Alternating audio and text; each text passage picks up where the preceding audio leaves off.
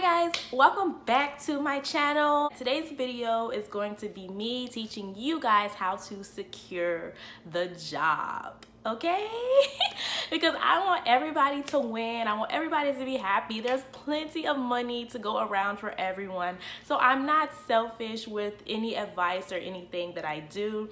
So today I'm gonna give you guys all of my tips and tricks and how I ace these job interviews. So, anyone who knows me knows that I have worked in a lot of places, mainly because I move around a lot for school purposes. But now that I've graduated, I'm planning on moving one more time, and then I'll be good. And then I'll be stable in my career and ready to settle down and live somewhere for good. But for the most part, I've been moving around since I was about 17. I'm 23 now, so I've really been living places temporarily because I go to school. With that being said, I find myself always having to find a new job because I always have to move and find somewhere to work around the area that I go to school. So I've been on tons of job interviews. I'm very comfortable with interviews now. They don't make me nervous anymore. And I ace them. I don't mean to brag, but I'm pretty confident now that anytime I go get an interview, I pretty much got the job after that because I'm really good with interviews. I really know how to sell myself and I know how to secure the job. So today I'm gonna help you guys do the same. Okay, so if you guys wanna know how to ace that job interview, then keep on watching. All right, so let's get straight into this. First, we're going to talk about the obvious. You know, your appearance and your presentation is very important. I'm not going to spend too many details on that because I really want to give my secrets and my tricks or things like that. And what I'm about to say really isn't a secret. Obviously, you have to dress appropriately for the job that you're interviewing for. Like I said, I work in corporate America. So when I go on interviews, I have to be dressed either business casual or business formal. So, you know, just wear something that's either business casual or business formal. Ladies or men, anyone with hair, honestly, make sure your hair is not in your face. It's very distracting. You don't want anything in your face. You don't want loud jewelry. You don't want hoop earrings. Nothing that's gonna distract them. You want them to be completely focused on you and the words that are coming out of your mouth. You don't want them to be looking at your clothes or looking at your hair or anything like that. That is the worst thing when you're talking to the employer who's interviewing you and you can see them looking at your outfit or looking at your hair. That means that you're wearing something that's distracting, and you want to make sure you don't do that because they're going to be too busy focused on your appearance and not more so on what you say. So you're not really going to leave that much of an impression on them, and if you do, it's going to be a bad impression because your appearance was very distracting. So just make sure you don't wear hoop earrings, no loud jewelry, don't have your hair in your face. Obviously make sure you dress appropriately, covering up everything. I have tattoos on my shoulders, and you know, not all down my arm, but they're very visible in a short sleeve shirt. So, you know, I'll try to wear blazers and stuff like that. I don't take my nose ring out. I really don't think they care about this. Well, obviously they don't because I still get the job, but I just try to cover up as much of that stuff as possible. I have never been asked to take my nose ring out for a job, so if you have that, don't worry about that. But other face piercings, maybe if you have this, or if you have that little thing, that little bull thing, I think that's called a septum or something, or the eyebrow or the tongue piercing, please take all that stuff out. It's very distracting. It's just not a good look, okay? Okay, so now that we have gotten through the obvious, we're going to go into the actual interview. Okay. So first of all, when applying for the job, they're going to ask you for a resume. Make sure, one, it's no longer than 2 pages. Also, make sure you have someone proofread and try edit or look at your resume before sending it out. You should never type up a resume and then send it. You should always make sure someone else looks over it. Preferably somebody that's professional so that they can give you actual useful feedback. I think I had at least 3 people from my school look at my resume before I actually started submitting it for jobs. I had one of my professors look at it. I had one of the administrators in the program look at it. And then I had one of my friends who was a little bit older and more experienced in the professional world look at it. And they all had suggestions for me. So make sure that someone else looks at your resume before you send it out. Okay, so you've submitted the resume. The employer liked it, they called you, they want to bring you in for an interview.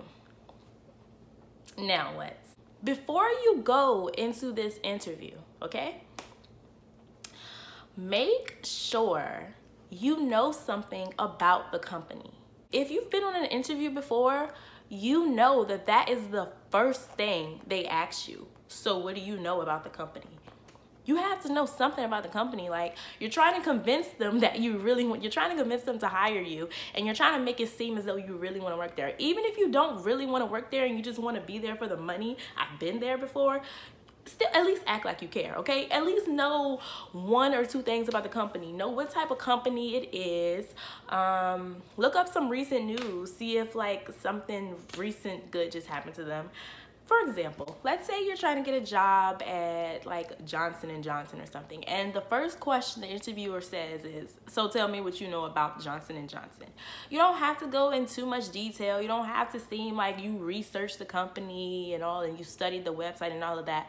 But to know something about the company and know what the company is and what they do is very important. So as a response, you could say something like, well, I don't know a lot about the company, but I do know that it is a very big, well-known company. I know that it's a Fortune 500 company and that you guys specialize in pharmaceutical and consumer goods and also medical devices. And then you can add something in there like, and I'm also a huge fan of your products. I buy and use a lot of them. Simple. You know, you don't have to give the whole rundown. You don't have to give the whole Wikipedia website description. Like, just know a little something about the company. If you go in there saying, no, I don't know this company, I don't know what you do, and they're gonna be like, well, why do you want to work here, you know? So that's first thing first. Just make sure you know something about the company. Next, when they ask to tell a little about yourself, don't just go regurgitating everything that's on your resume, okay? They've already seen your resume. They already know what you've accomplished. That's why they called you. The resume got you the interview. The interview is what's gonna get you the job.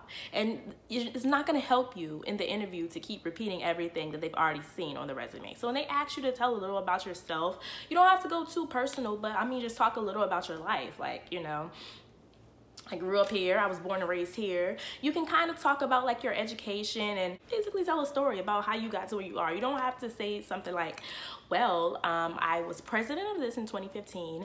I graduated this here. I received this award. And that stuff they've already seen that on your resume. You know what I mean? So just go a little bit more personal and try to be relatable. Tell them a story. When they ask you to tell a little about yourself, just tell them a story about yourself. Don't just repeat everything that's on your resume. I'm giving y'all some good advice here. I hope y'all are taking notes. Speaking of taking notes, take notes when they're talking to you, when they're explaining about the position and stuff like that. Make sure you take notes. You know, you want to look interested. Bring a notepad, bring a pen, and just write down when they say, like, sometimes I forget things that they tell me in the interview, and I mean, you're obviously not going to remember everything that they tell you in the interview. So just bring a notepad and a pen, write some stuff down, listen, guys, just appear to be interested in the job. I know most of the time we're not interested in the job. We don't care about the company. We're just really there for the money, but they cannot know that. You have to seem like you're really, really interested in the job. So, you know, bring a notepad, bring a pen, take notes when they're talking. really just look really engaged, nod your head when they're talking, you know, smile, make sure you're not like mugging. Sometimes I do have RBF. So if you want, and I don't do that on purpose, sometimes I just like, I don't know, I think that I be smiling, but people just be like, why are you looking so mean, like what's wrong? And I'm like, nothing's wrong, like but I just have RBF, I can't help it. So if you're one of those people and you know that you suffer from RBF, much like me, just to make sure you look very attentive during the interviews, make sure you're smiling, make sure you laughing. If they try to make a corny little joke, just laugh at it, you know? So now we're gonna get into the thing that will really separate you from everyone else. Okay, so obviously you're not gonna be the only person that they're interviewing for the job. So you wanna stand out. You wanna be memorable, you know what I'm saying? Everyone who they interview is gonna have a great resume, or else they wouldn't have called them in for an interview, you know what I'm saying? Everyone they call in is gonna be qualified for the job. So that's not enough, just being qualified, just having a great resume, that's not enough. You have to stand out, you have to be memorable. You're competing against people who are gonna be just as qualified as you. So the resume is unimportant at this part. The resume was just to get you the interview. Now you have to impress them in the interview. And one way you can impress them is when they ask, when the interview is coming to an end and they ask you, do you have any questions for me? Always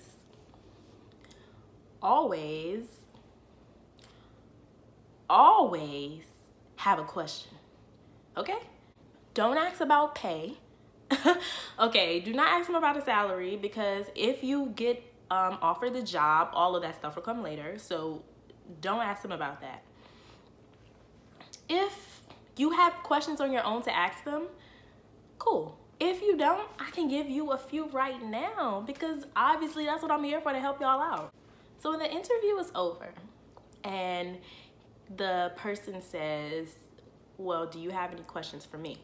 If you don't have any questions, here are a few that you can ask, even if you don't care about the answer. One of my favorite questions to ask the interviewer is, what do you like best about working for this company? Or what is your favorite part about working for the company? You know what I mean? Let me just say this for a minute. When you go on these interviews, I know that you're trying to get the job, you're trying to impress them and things like that. But at the same time, like for me, when I go into an interview, they need to impress me as well. I have to make sure that this is a good work environment. I have to make sure that I'm gonna be around friendly people. I'm gonna be around a good working environment. You know, although you're trying to impress them to get the job, they need you just as much as you need them.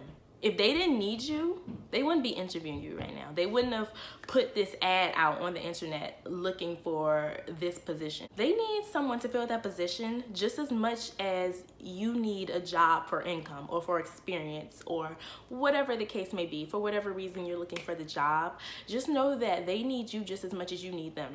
So with that being said, you want to make sure that you are going to be entering into a work environment where it is friendly, it's productive, and everything is nice and organized. So when you ask them questions like, what's your favorite part about working for the company, and they don't have anything to say, that pretty much just lets me know that you're miserable here, and I don't know if I would want to work here, because I don't want to work somewhere where I'm being miserable.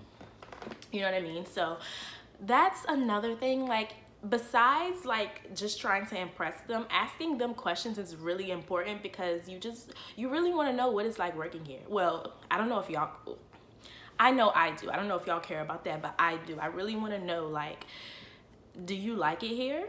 Because if you don't like it here, then why would I want to work here? You know what I'm saying? So, you know, that's another way you could look at asking the interviewer questions. You could also ask them, what are the qualities that someone would need to succeed in this role?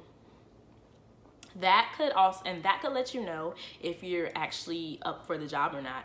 If they say that they need somebody who is able to do time management, who's on time, and who's a team player, and you know that you are none of those things, you can either do one or two things. You can either work on that and try to get it together before you start that job, or you can either look for another job because you know that you are not qualified to do it and you don't want to waste anyone's time.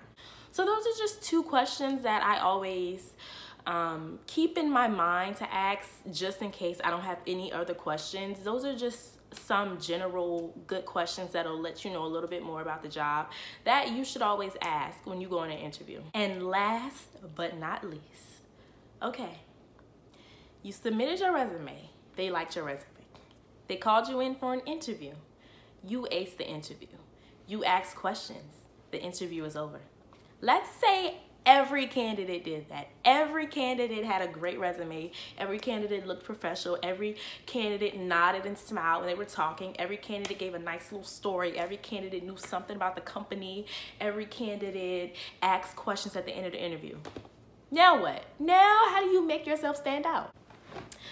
The next day, in the morning, okay, make sure you send a thank you letter. You want to thank them for their time, thank them for giving you the opportunity to interview for the job. Let me just read y'all a sample thank you letter that I've sent out before. So obviously you have to make sure that you get their contact information. Make sure you have like an email or something so that you can send them a thank you letter the next day. So here's a sample letter that you can send as a thank you letter. Dear to whom this may concern, or blah, blah, blah. Thank you for the opportunity to meet with you on blah, blah, blah morning. Let's say it was a Friday morning. Thank you for the opportunity to meet with you on Friday morning. I really enjoyed our discussion concerning this position and why I think that I am a qualified candidate. I remain confident that my qualifications and skills are a good match for your needs and will hope to be among those in consideration for the job. That's a little simple first little paragraph. During the second paragraph, you want to make sure that you let them know that you really paid attention in the interview. Let's say that they keep enforcing that they want someone who can be a multitasker and complete projects on time. You would say something like, during our interview, you mentioned that you are looking for someone who is a multitasker and is able to complete projects on time. If you have experiences that prove that you can finish things on time or that you're a multitasker, talk about that in the second paragraph, you know. Maybe you're a parent. You can say something like, as a mom, multitasking is an important skill to have as blah, blah, blah, blah, blah, blah. So I am sure that my experiences as a mother can be a valuable asset to your company. Simple. And then you can close it out with something like this. I would like to reiterate my sincere interest in this position, and I look forward to hearing the next steps in the hiring process. I can guarantee you, majority of people who go on interviews do not send a thank you letter the next day, okay? And I do it with all of my interviews, and I'm sure that's what sets me apart from all of the candidates, and that's what keeps me fresh in their brains, guys. So I mean, there it is. I've told everything that I know. Do what you may with this information, and I hope that it helps you. And let's secure these jobs, you guys. So I hope you enjoyed that video. Give it a thumbs up if you did. Like, comment, and subscribe, and I will see you guys in my next video. Bye.